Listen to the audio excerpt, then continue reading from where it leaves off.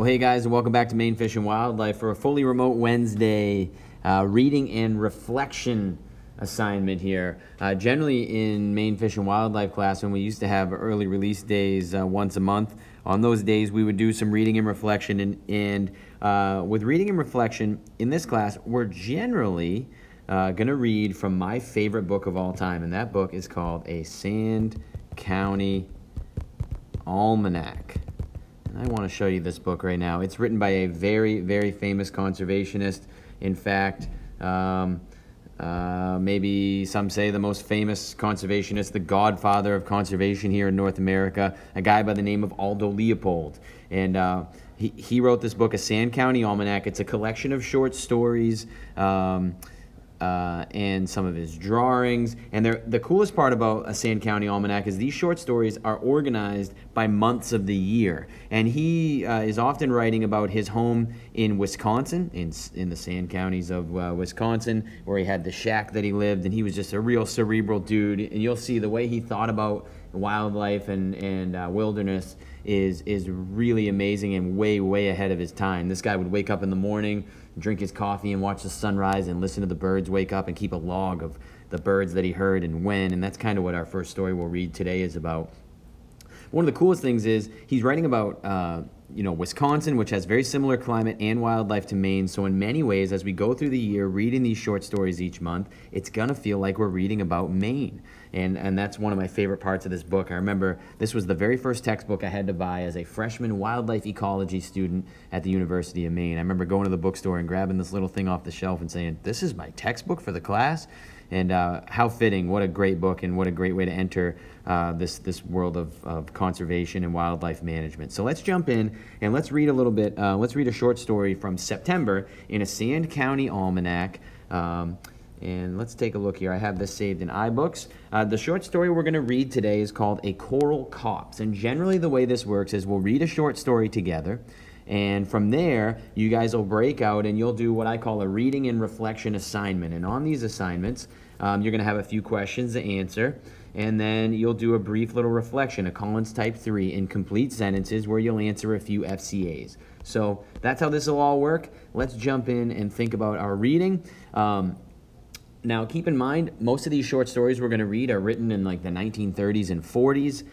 The vocabulary he uses can be a little tricky to decipher, and I often have to stop and think about what he's getting at after each paragraph. And I may do that as we read. We may stop and try to talk about kind of exactly what he's getting at. And he paints a beautiful picture with words here as he thinks and reflects on wildlife. So let's jump right in and read The Coral Copse by Aldo Leopold from A Sand County Almanac.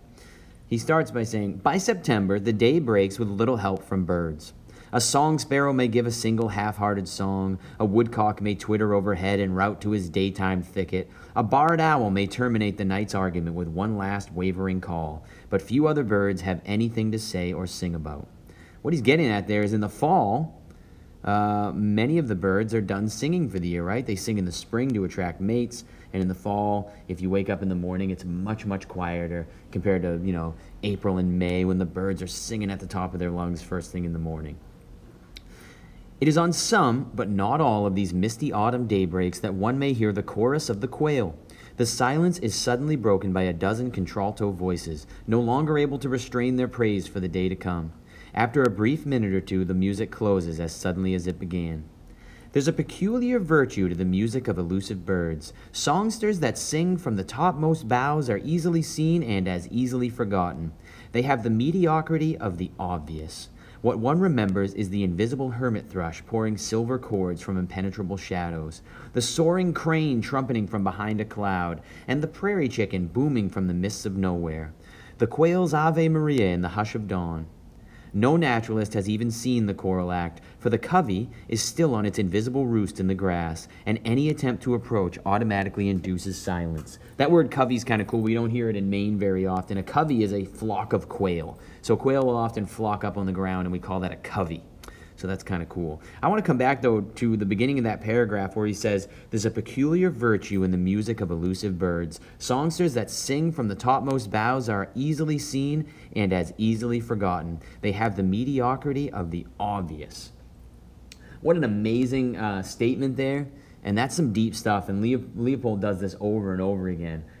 It's a really interesting statement. What I think he's getting at there is that sounds and things that we don't often hear often stick with us a little better, and I think that is often true with people as well. We all know people out there that are loud and always kind of giving their opinion, or maybe shouting from the rooftops all the time, and they end up becoming background noise a little bit. But those people that don't speak often, but when they do really have something to say, they tend to catch our ear a little bit, and then we tend to listen to them a little bit more. I can tell you, as a former lacrosse coach, we would have captains from all ends of the spectrum, and some were loud and barking at everybody all the time, and some were very soft-spoken. But when they spoke, those guys on the team with them might have listened a little closer. So I can totally get what Leopold's getting at there with that peculiar virtue in the music of elusive birds. Just really deep, cool stuff.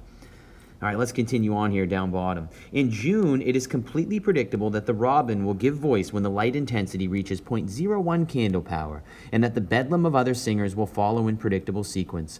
I can tell you, we'll stop there, I can tell you firsthand, in June and in May, when I go turkey hunting and I sit in the woods in the dark in the morning and I'm waiting for all the birds and everything to wake up, Aldo Leopold is spot on. The robin is the very first bird to start singing, and they do that as soon as there's a tiny little crack of daylight on the horizon.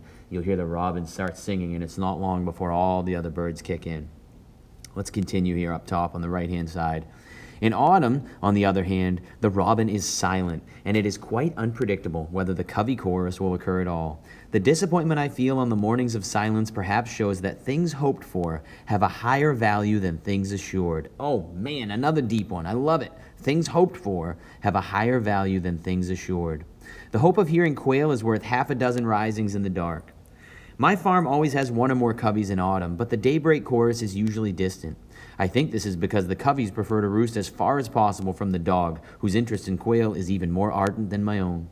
One October dawn, however, as I sat sipping coffee by the outdoor fire, a chorus burst into song hardly a stone's throw away. They had roosted under a white pine copse, possibly to stay dry during the heavy dews. Copse is a small group of trees, so he's got a little shrubby group of pine trees near him that the quail sang from, and it really touched him. And he thinks the quail might stay away from his house because he has a bird dog. He's an avid bird hunter, and he's got a bird dog that's always running around, and that might be why the covey never really comes close. We felt honored by this daybreak hymn sung almost at our doorstep. However, the blue autumnal needles on those pines became thenceforth bluer, and the red carpet of dewberry under those pines became even redder. So what he's getting at there is that sound in the background changed his experience in entirety, and it changed his entire experience of the outdoors. As he listened to those quail sing, the colors became more rich, and it just burned into his memory because of that peculiar virtue in the music of elusive birds. So just a really cool short story, a great way to start the year. It's September. We're already noticing that the birds are singing less, and it's a great way to start to notice the change in the seasons. So here's your job today, folks. You're going to go in Google Classroom. I have this assignment posted. You're going to upload this to Notability. And again, you're going to take care of the Collins Type 2 part at the top. You're going to answer these questions. Give me 3 bird species he notes hearing in September. Which one is most predictable in June? We talked about that. Which species song seems the most valuable to Leopold? I think it's obvious through that story which one he holds most value toward. And we talked in the story about what a covey actually is. Number 5, we may or may not have talked about the values of wildlife as you watch this video, so I may help you with it a little bit here. But we're going to talk about 6 values of wildlife that people assign to wildlife here. And based on this story, holy cow, I think it's pretty hard to deny that quail have aesthetic value to Leopold. He is absolutely just in love with the sound of these quail, and for sure they have ecological value to him. He loves that scientific kind of study of these quail and monitoring where they are, and I would argue probably a little bit of game value as well. He's a bird hunter, and he loves to chase these quail around with his bird dog, and he talks in there about how he guesses that might be why the covey doesn't come super close to his house generally. So if you've already learned about the values at this point in the class, there you go. I just helped you. If you haven't, we will get to those values, trust me, and you guys will understand what I'm getting at there as we get a little closer. So the last thing I want you to do, and this is maybe my favorite part of these assignments, is you're going to share with me some specifics. How did you connect with this story? What do you think Leupold means in the third paragraph? We talked about a little bit where he says, there's a peculiar virtue in the music of elusive birds. Can you relate to that? What's he getting at there? Secondly, give me one passage that relates to your own observations in Maine. Have you ever heard birds singing? Have you, woken up early in the morning and heard those robins? Have you been turkey hunting like me, and did you relate to that little anecdote I shared with you? And then identify one way in which this passage has changed the way you look at the Maine woods. So tell me, how are you going to think about and look at the Maine woods differently in September now, the next time we're out with class?